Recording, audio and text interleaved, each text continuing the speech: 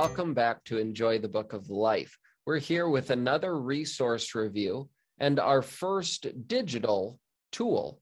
We're going to be looking at Blue Letter Bible. Now, Christian, you use this quite a bit. Can you tell us a little bit about what it is? Yeah, thanks, David.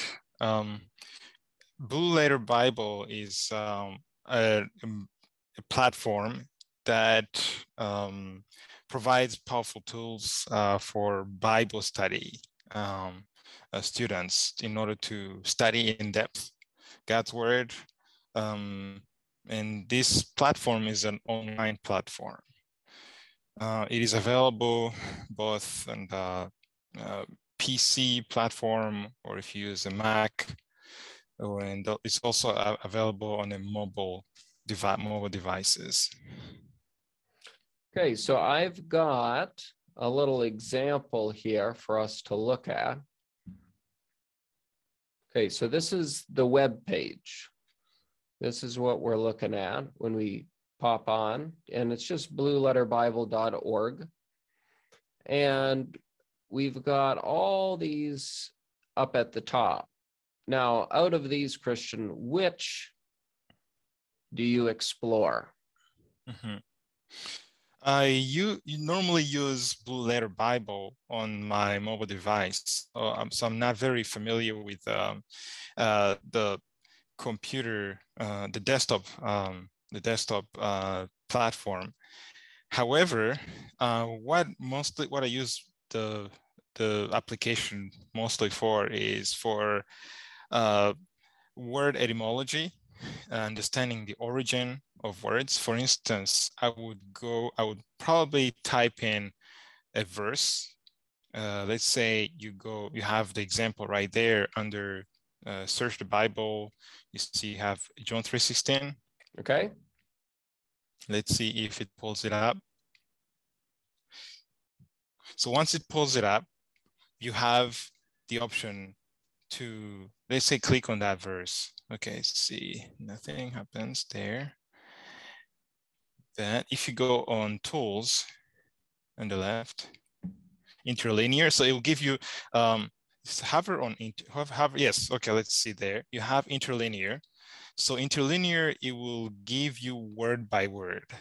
So each word. And we have also I guess that number is, if you click on the number right there at the center, yes. Yep. Yeah. So that will immediately take you to the, it will give you the definition of the word. So go ahead and click on it. Okay. I chose God. So it will give you the word. Yeah. So the word etymology, it will give you how to pronounce it. And this time, notice that it's giving it to you in Greek. Mm-hmm. If this passage or verse was in the Old Testament, it would give it to you in Hebrew. So it's giving you where the origin of the word. It's giving you the significance, how to pronounce it. We see how if it's masculine or feminine noun, and it's also giving you the usage of the word in different where it's used throughout the Bible. And one of the things I like with this is when you get to the dictionary aid with Vines, and I can click the view entry, and it has for me the definition that just pops up right there. It is a massive tool. It's like an encyclopedia, and it's available for free, which is also astounding. And if you really want to delve into the Word of God and find treasures, this is one way to go. So I referenced these up at the top, and we are just using the search tool, which is right at the beginning. You can search a verse, a word, or a topic. You can choose from lots of different translations. And this is really as far as I get into it as well. So what you've been describing, That's basically what I use Blue Letter Bible for as well.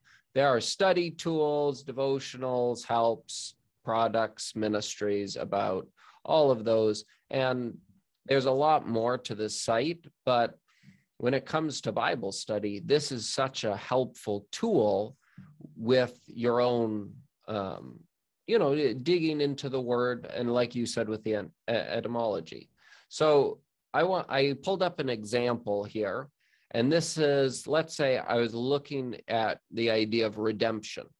Now, what you did is you took us to a passage, and then we started looking at all the words individually. So if I'm reading through the Bible, I can say, oh, that's interesting, and click over at tools and find that out. But if you do it the other way, if let's say you're looking at an idea, a topic, then you can do this. So I searched redemption, and it gives me primary. And what primary means is it's just all the uses of that word throughout the whole Bible. Then I can click on dictionaries, and this will pop up all different definitions for redemption, okay? And included in that is Vine's redeem or redemption. Now, Vine's expository dictionary that they have is of New Testament words, so that will only apply for the New Testament. Then you have the lexicon, which actually looks at these different words in Hebrew and then in Greek, and then frequently asked questions over there. But if I'm at the primary, I can go through and I can select this one. So like, for example, if I click Ruth 4:6, and I wanted to look specifically just at this verse. And this is where you brought us to, right? With the John 3:16.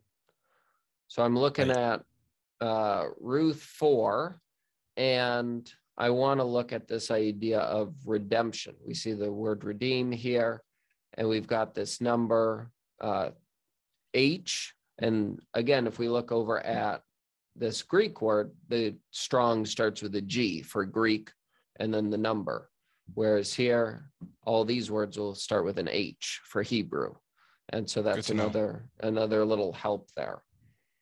So if I'm looking at this idea of redeem, H1350, I can click on that word.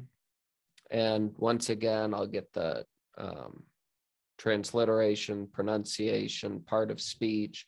Now, this is one of the cool things that I like here, that here it says the KJV translates this word, H1350, which sometimes the number is easier to say than the pronunciation of the Hebrew or the Greek. But they'll say this word can be translated in these ways. 50 times it's translated redeem, 18 redeemer, 13 kinsman, which is interesting.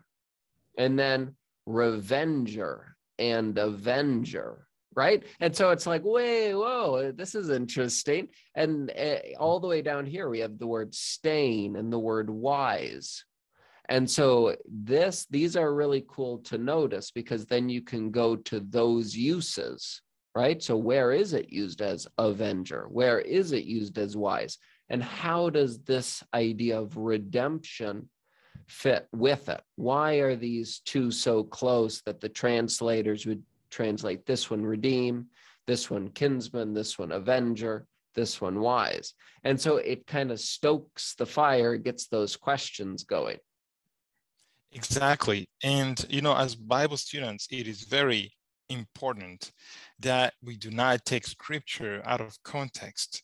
We have to remember that when these writings were written, first, they were written under the inspiration of the Holy Spirit. And there is a reason why each word was placed specifically and carefully where it is, where we find it. And we have to understand how and why it was used.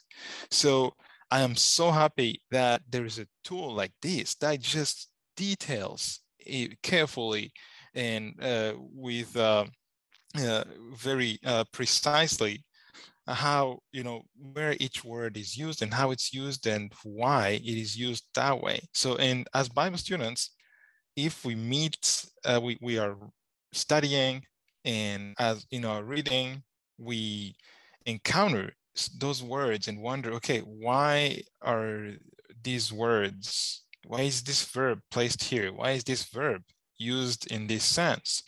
It is important that we stop or we make a note to go back to that and then inquire and figure out why it is written that in that manner.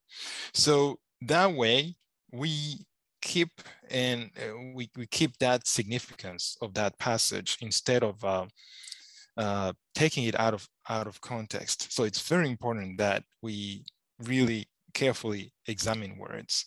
Yep. Yep.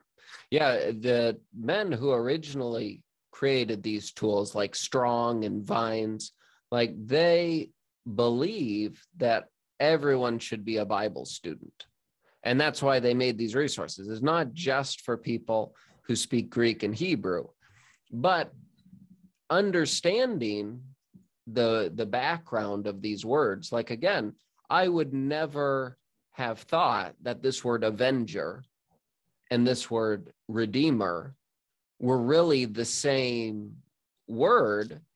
And so to make those of that knowledge with the Hebrew and the Greek available to me, these brothers created these resources. And then, of course, now it's all digital, which keeps us from having to carry the 50-pound books around with us wherever we go. It can fit in our pocket or on our computer screen. And so back to this, we saw that this idea of redeem and kinsman is sometimes both H1350. And if you look in this verse, it says, and the kinsman, and that's the same word, right? The kinsman said that I cannot redeem. The word redeem here and the word kinsman is the same Hebrew word, the H1350. And so noticing those little things allows you a little bit more into that. So let's look at this one here. This is the idea of revenger. So if I were to go back to that list of different words and I click on it, these are all where it says revenger, and it's the H1350. And so then that allows me to look at that specifically. And this is the great truth, right? That Jesus is our Redeemer. Thinking of Boaz, we see him as the one who purchases, who redeems us, just like Boaz did it for Ruth. There was a closer kinsman, but he said, alas, I cannot. And so Boaz steps in and he redeems Ruth. Well, then in the law, you also had this idea of the revenger, that if someone, let's say, kills your brother, it was then your duty to go and revenge him. And that's when, if it was an accident, you had to flee to a city of refuge and be safe. Well, here's this revenger, and he is the kinsman. He's the closest relative. So it's that close one who has both the opportunity to redeem and avenge. Right? And so Jesus is our Redeemer, but he's also our avenger. That's what it says in Romans 13, that vengeance is mine, says the Lord. You don't have to take up for yourself because Jesus will do that for you. Right? Yes. He's the one. And so this little tool, again, I would never have connected those words, that kinsman redeemer and the revenger is rooted in the same word. And so a little tool like this and a little curiosity snooping around really opens those doors, which allows for us to see a little bit more. Exactly. Yeah, I think this is it's a fabulous way to study the Bible. It's it is it awakens that curiosity in the student to evaluate, play with words. Yeah, and I'm being careful with that. Play with words as like, okay, how is, it's trying to take you in that perspective to when those words were written and what it means for us today, and so I think that's a very interesting fact, and not many of us are I guess willing to go ahead and go to the library and pick up that big Vines or Strongs, and read. But with this tool on our hands, tips of our hands, or on your computer, I think this is a fabulous way to study the Bible. Now, previously, Christian, we talked about, really our first 2 episodes, we talked about the basic Bible study tools. How would you say this complements those? So if I've got questions or I make observations in the text, how would you, if you're studying the scriptures, and what basically grabs your attention and makes you say, ooh, let me go look that up on Blue Letter Bible? I think one way, one thing that we had mentioned about studying the Bible is, for instance, look at repeated words, looking at how, words, the occurrence of a specific word or words in the passage. That can help you understand why this word is, the usage of that word in that specific passage you're reading, and how it's used in other passages throughout Scripture. So that can help you put together, have a good understanding of what you're reading, and also how you should apply it, whether it's in your life or as you continue to read that book. Now, what would you say, you use the app, and have you found any major drawbacks with the app that you use?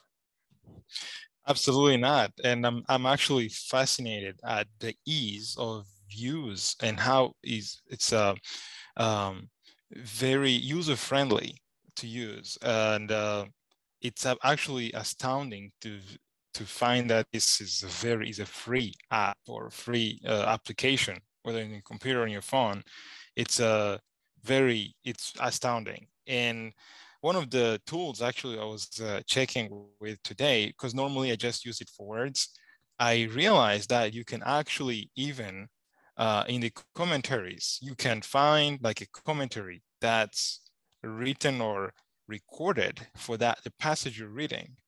So I found, for instance, a commentary by J. Vernon McGee.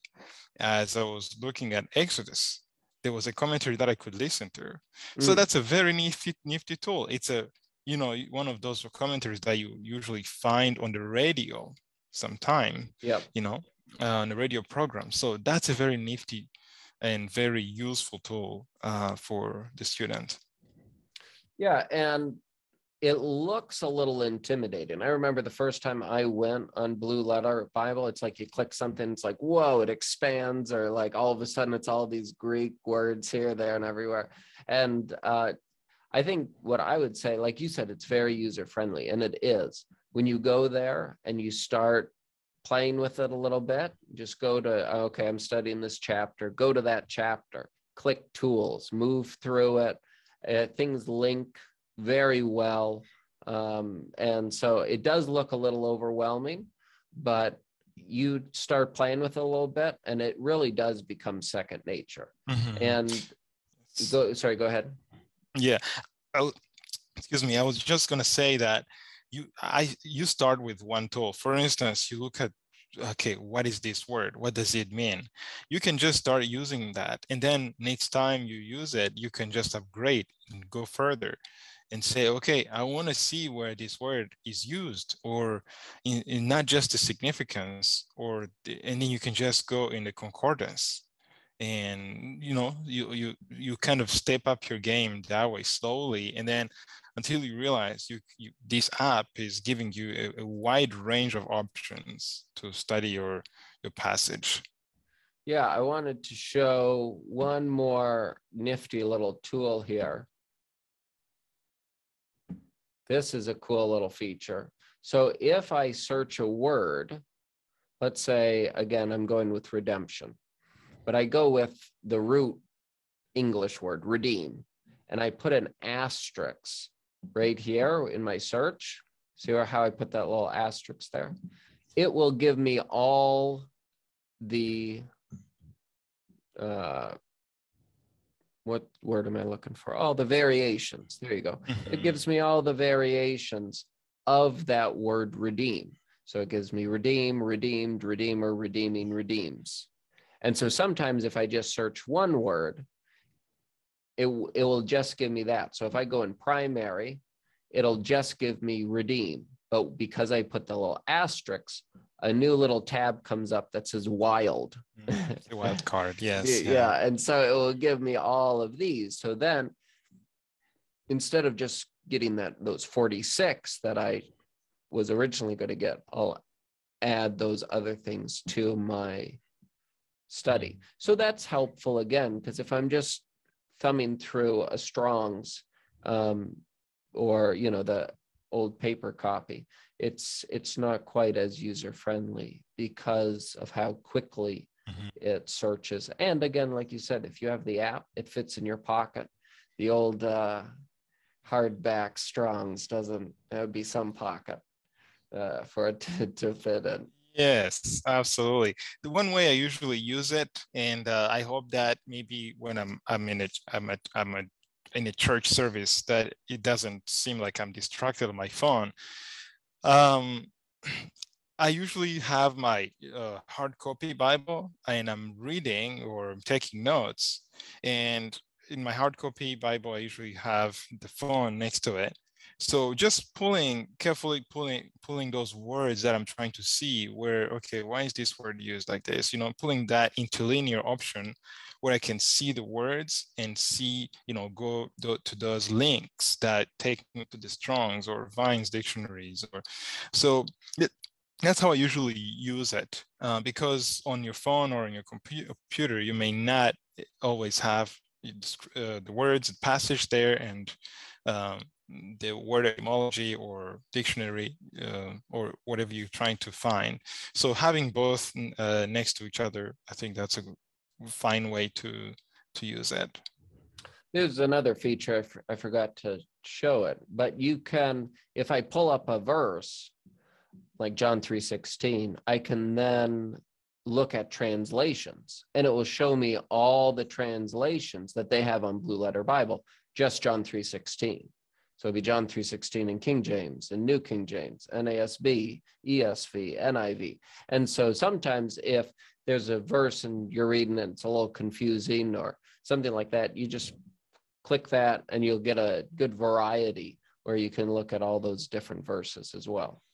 So yes, you can even parallel them. So you can have, for instance, on my phone app, you can, I don't know if you could be able to see this, but you can have them parallel like this. Yeah. So you can just compare. I usually have the King James usually open and comparing it with a different version that I'm reading. Yeah. Now, does it have French? I haven't checked. Okay. So I saw that it had Spanish, some Spanish resources, but I just didn't know, since you speak French, I didn't know if it had that. We'll have to explore that later. Absolutely. Yes. Yeah. I'm betting that it must have French. Yeah. Yeah. Yeah. That'd be interesting. Okay. So, I think that's good. You think that's good?